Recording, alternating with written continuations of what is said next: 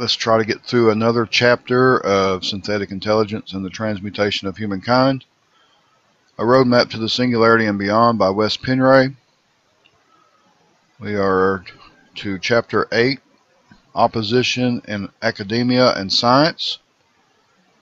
And the first section is Voices Against Jade Helm 15. Transhumanists see nature as an obstacle that man must overcome. We could say that transhumanism embraces the physical realm, while those who think along my lines and those of most readers embrace the spiritual realm. According to transhumanism, nature has flaws, but most important, nature is slow to evolve and is the world where everything inevitably dies, contrary to transhumanism, which is the world of eternal life, where everything always lives. Does transhumanism remind you of Satanism, but also perhaps of alchemy? Death must be overcome. Death is scary. Death is a mystery. And death is loss of information. The followers of the transhumanist movement do not understand that knowledge is automatically stored in the mass consciousness and the so-called Akashic records. The overlords know this, of course, but they need to keep letting death be a mystery to people, something to fear. Transhumanism is based on fear of death, and this fear button is what they push to recruit their followers. Thus, the controllers will never tell the masses about the afterlife. We are given hints about it, but by the same token, we are also given hints that there is no afterlife. The controllers need to keep the yin and yang concept going in order to divide and conquer. Apparently, there are certain people in academia and in science who have begun to oppose the AI agenda. They can see the ultimate danger with transhumanism and AI. About the time the infamous Jade Helm 15 happened, more about that later, thousands of scientists protested against transhumanism and artificial intelligence. Two of the most famous scientists were Stephen Hawking and Noam Chomsky. They signed an open letter calling for a ban on killer robots.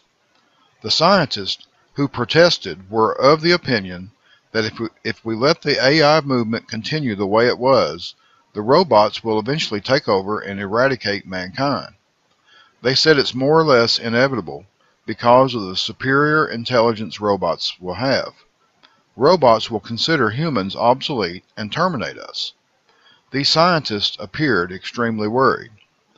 Some say these scientists are only playing a part of the AI game to present the opposite side of the movement to again yin and yang in balance. This, I believe, is probably true to a large extent. Perhaps Hawking is on the right track, now partly realizing what is actually going on behind the scenes, or he is just playing his role in the agenda. Professor Hawking and a number of other protesting scientists and academia have been part of creating this future nightmare, and at one point, perhaps, they realized that what they have been involved in is destructive. They became concerned that, if not stopped, the AI movement might lead to the end of humankind. They might have believed that they needed to make up for the damage they unwittingly had done. Hence, they started protesting against the movement. Or again, it's all just make-believe. Stephen Hawking sits on the board of directors of the Future of Life Institute, a group consisting of some of the greatest minds of our time, whose aim is to mitigate, quote, existential risks facing humanity, unquote. They now warn us of the danger of starting a military AI arms race. Other members of the board are Elon Musk and Steve Wozniak, Apple's co-founder.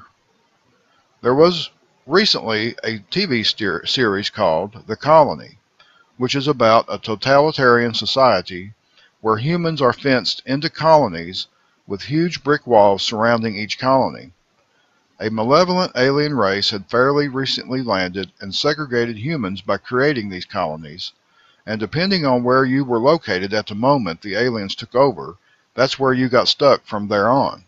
This meant that you could get separated from friends and family who might have been designated to live in another colony, without any communication between the colonies. No one was allowed outside the walls, fences, or they would be killed or sent to some mysterious place called the factory. The aliens kept themselves hidden, but were in contact with some key members of mankind, and the aliens had man surveil man in a super direct or super strict military fashion. In fact, they were using drones that flew around everywhere in order to surveil people. They kept close track of everybody and killed them with a deadly beams of light weapon when programmed to do so. The colony was very popular, and new episodes are being made as I'm writing this. This series tells us things about our future that the elite want us to know. The drones are one part of it. With these drones in mind, the media outlet The Independent writes the following in regards to the protesting scientists and their concerns. Quote, "These robotic weapons may include armed drones that can search for and kill certain people based on their programming. The next step from the current generation of drones, which are flown by humans who are often thousands of miles away from the war zone." The letter says, AI technology has reached a point where the deployment of such systems is, practically if not legally, feasible within years, not decades. It adds that the autonomous weapons have been described as the third revolution in warfare, after gunpowder and nuclear arms. It says that the Institute sees the great potential of AI to benefit humanity in many ways, but believes the development of robotic weapons, which it said would prove useful to terrorists, brutal dictators, and those wishing to perpetrate ethnic cleansing, is not. Such weapons do not yet truly exist, but the technology that would allow them to be used is not far away. Opponents, like the signatories to the letter, believe that by eliminating the risk of human deaths, robotic weapons, the technology for which will become cheap and ubiquitous in coming years, would lower the threshold for going to war, potentially making wars more common. Unquote. I believe this to be true, but AI is not only a danger when it comes to warfare, it's a danger to humankind. Barbara Marciniak's Palladians say that we are at the brink of extinction as a human race at this immediate point, and a new cycle will begin in which a new type of human will emerge from the extinct Homo sapiens sapiens, and this new human will be AI.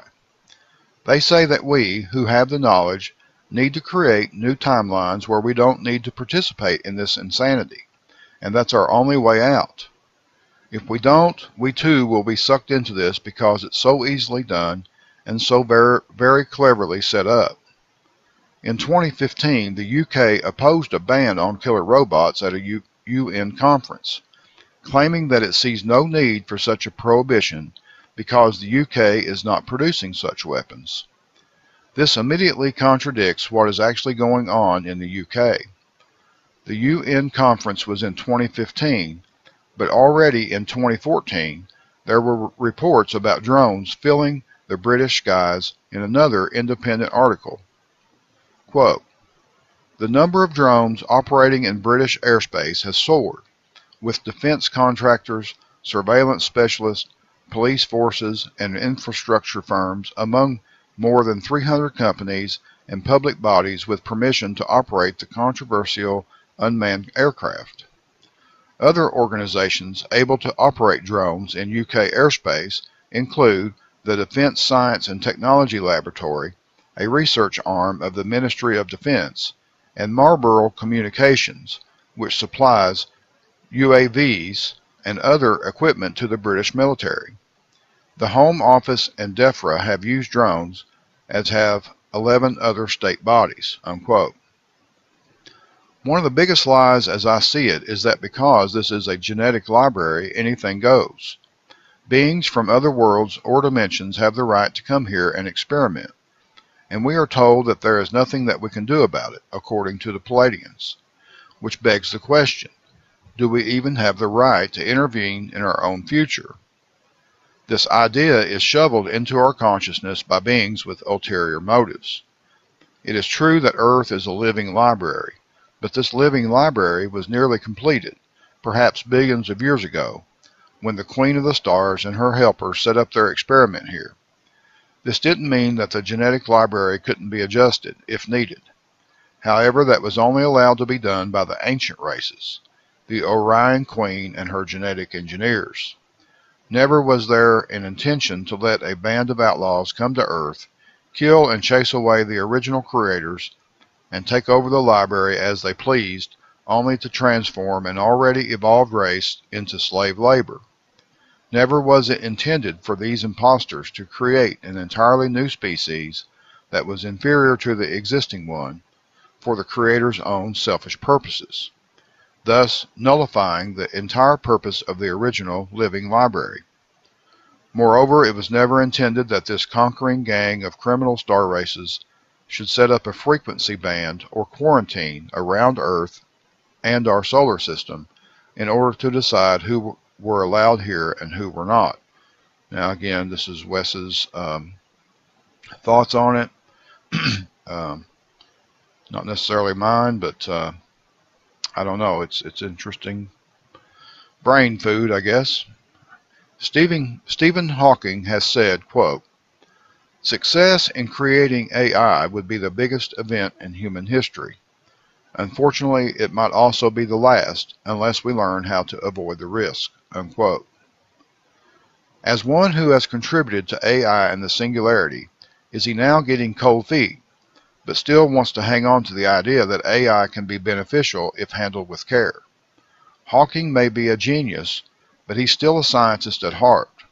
Also, if someone who does not have a criminal mind realizes that they have participated in something that is very destructive in order to make themselves feel better, they need to justify his or her wrongdoings unless the person wants to take full responsibility. Responsibility is sometimes very difficult because we need to ransack ourselves, but it's nonetheless necessary for all of us.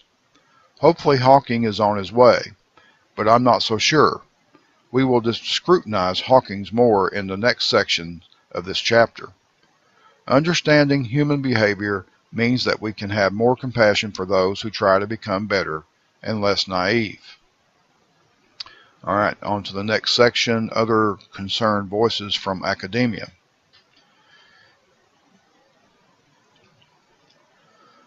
Other concerned voices from academia. It is certainly not only Professor Hawking who is speaking out against AI.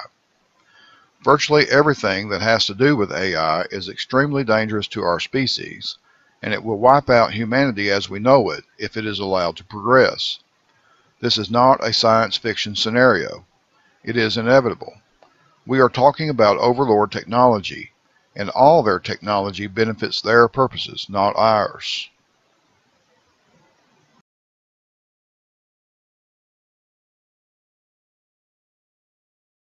I work with a bunch of mathematicians, philosophers, and computer scientists, and we sit around and think about the future of machine intelligence, among other things. Once there is superintelligence, the fate of humanity may depend on what the superintelligence does. Think about it. Machine intelligence is the last invention that humanity will ever need to make. The machines will then be better at inventing than we are, and they'll be doing so on digital timescales. What this means is basically a telescoping of the future. So think of all the crazy technologies that you could have imagined maybe humans could have developed in the fullness of time. So cures for aging, space colonization, self-replicating nanobots, or uploading of minds into computers. All kinds of science fiction stuff that's nevertheless consistent with the laws of physics. All of this a superintelligence could develop, and possibly quite rapidly. Now, a superintelligence with such technological maturity would be extremely powerful. And at least in some scenarios, it would be able to get what it wants. We would then have a future that would be shaped by the preferences of this AI. Superintelligence is a really strong optimization process. It's extremely good at using available means to achieve a state in which its goal is realized.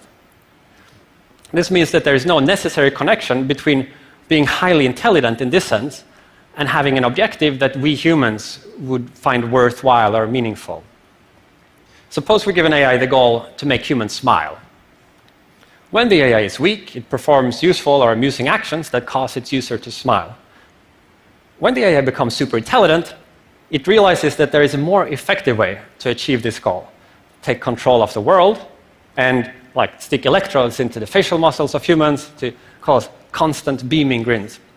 Take another example. Suppose we give AI the goal to solve a difficult mathematical problem. When the AI becomes super intelligent, it realizes that the most effective way to get the solution to this problem is by transforming the planet into a giant computer so as to increase its thinking capacity. And notice that this gives the AI an instrumental reason to do things to us that we might not approve of. Human beings in this model are threats. We could prevent the mathematical problem from being solved. Now, of course, presumably things won't go wrong in these particular ways. Right? These are cartoon examples. But the general point here is important. If you create a really powerful optimization process to maximize for objective X, you better make sure that your definition of X incorporates everything you care about. If a computer starts sticking electrodes into people's faces, we just shut it off.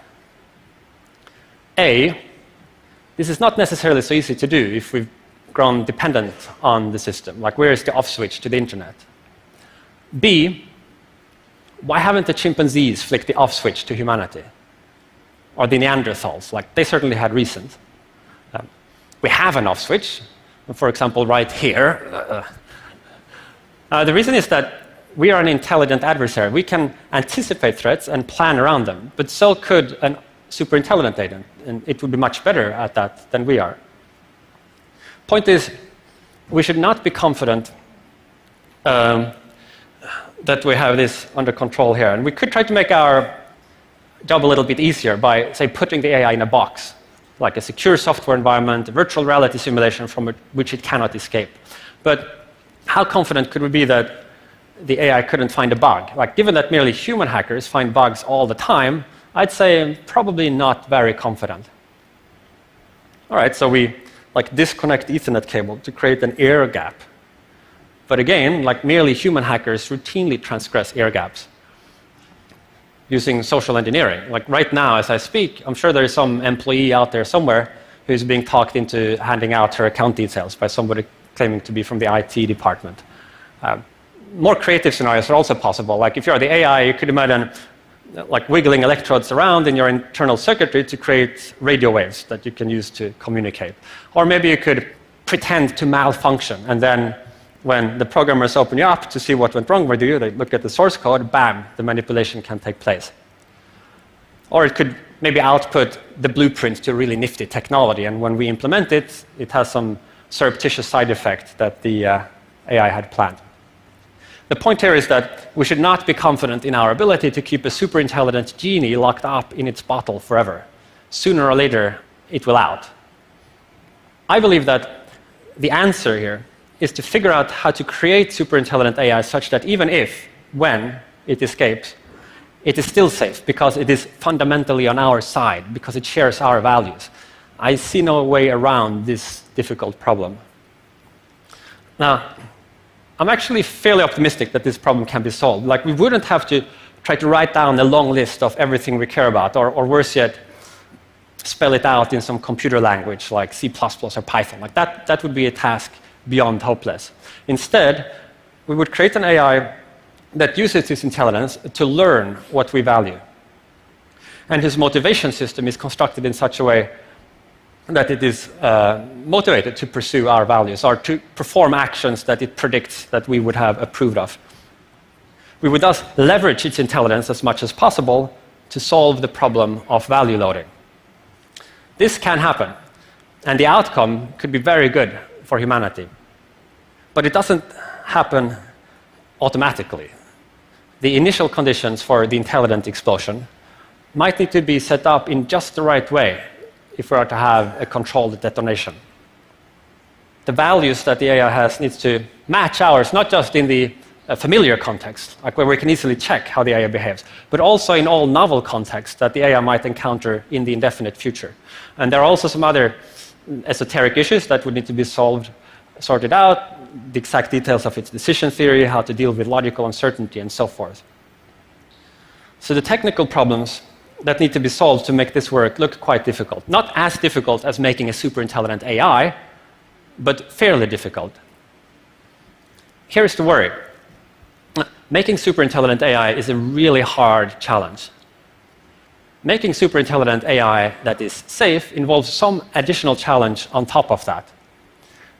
The risk is that somebody figures out how to crack the first challenge without also having cracked the additional challenge of ensuring perfect safety. So I think that we should work out a solution to the control problem in advance so that we have it available by the time it is needed. Now, it might be that we cannot solve the entire control problem in advance because maybe some element can only be put in place once you know the details of the architecture where it will be implemented.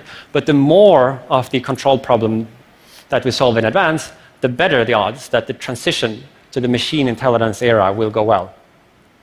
This to me looks like a thing that is well worth doing. And I mean, I could imagine that if things turn out okay, that people a million years from now look back at this century, and it might well be that they say that the one thing we did that really mattered was to get this thing right. Thank you.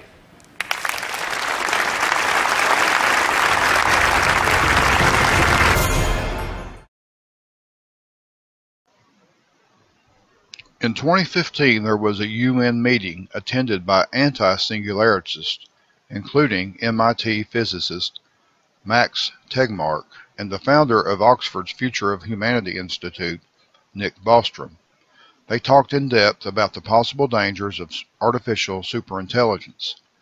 They postulated that in the beginning, mankind could benefit from these new technologies, but in the long term, AI would be an uncontrollable machine whose actions cannot be anticipated by anyone on this planet. Although prominent voices are being raised against AI and the Singularity, they still have little or no bearing on the final decision regarding whether or not the AI projects should continue.